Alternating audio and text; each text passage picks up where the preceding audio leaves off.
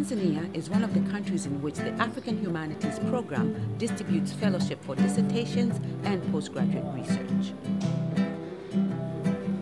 We asked several faculty members at the University of Dar es Salaam how they remember the situation of the humanities before AHP began its fellowships. What difference has AHP made in their careers and the life of the community?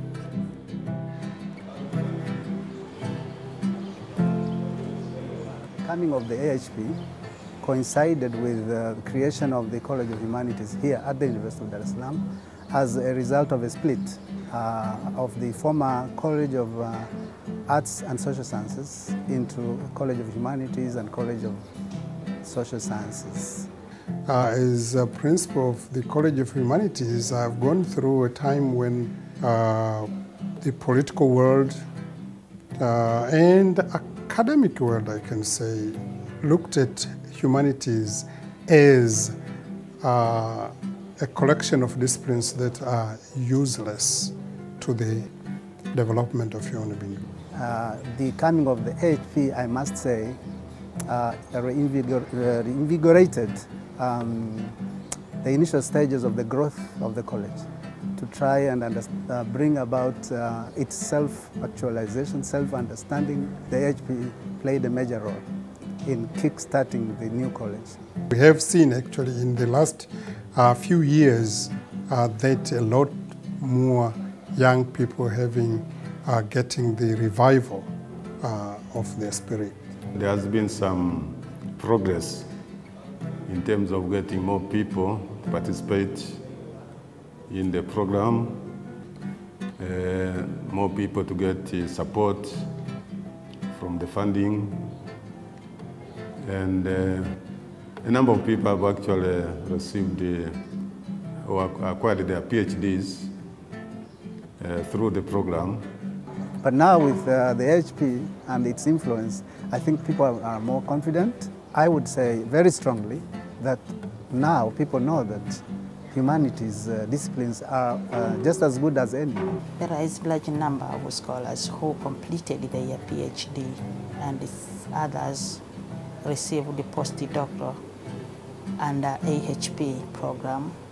And for sure this program helped them much because most of them graduated on time, and the same people managed to publish papers as a result of the help from AHP. The groundbreaking area that I can see is the quick completion of dissertation. We used to witness people staying up to 7, 8, up to 10 years as PhD students, but that is becoming less and less. I think this is very impressive. People are going into new areas, new approaches, and coming up with new findings. They may use the theories from elsewhere, from the West, but the research is usually quite original. The only thing I can say is that with the influence of the AHP, there has been now emphasis on the humanistic element of historical science. There is emphasis on human experience.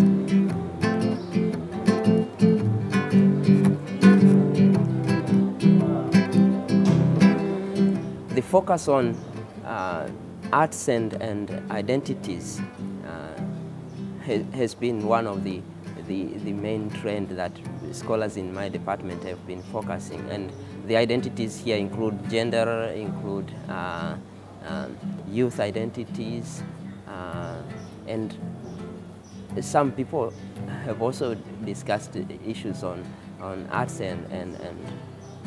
and race. There is, or there has been, a lot of variety in the research disciplines and topics, like the ones in archaeology, people looking at the interface between the people and their culture and the archaeological research.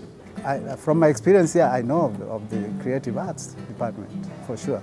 I know the number of people who were involved, who got the fellowship, a number of people who whose dissertations were supported, and I know the amount of scholarship within the department that has been strengthened, that has arisen from the inspirations coming from the AHP program.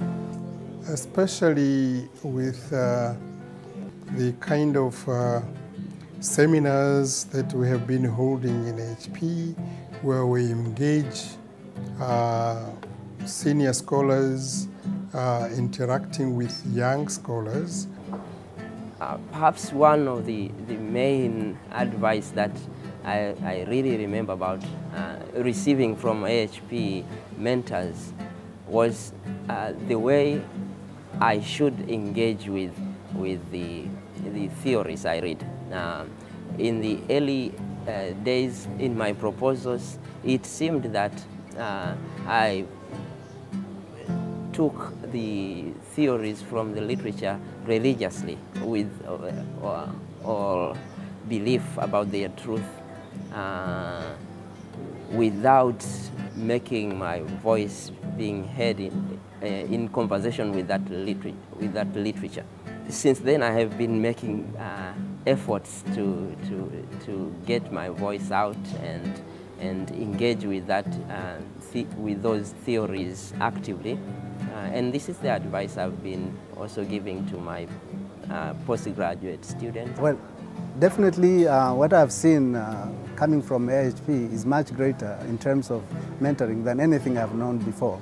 AHP is by far doing much better in terms of mentoring, in terms of numbers of people involved in mentoring, intensity of the work, even the planning process.